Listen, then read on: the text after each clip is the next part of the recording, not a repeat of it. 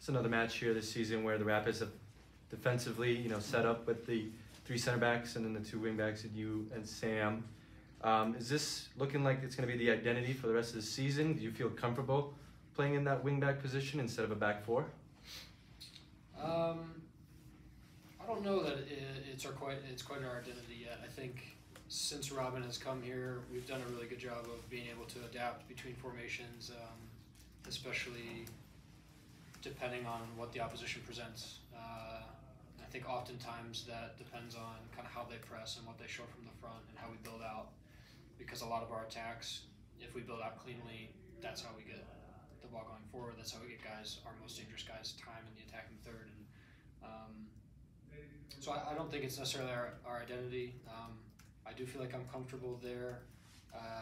Also, since Robin's been here, I've been fortunate or selected to play a variety of positions, and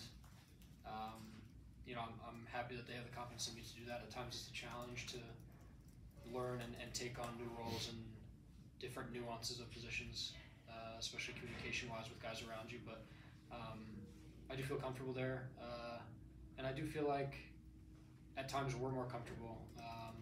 I think you saw that last week.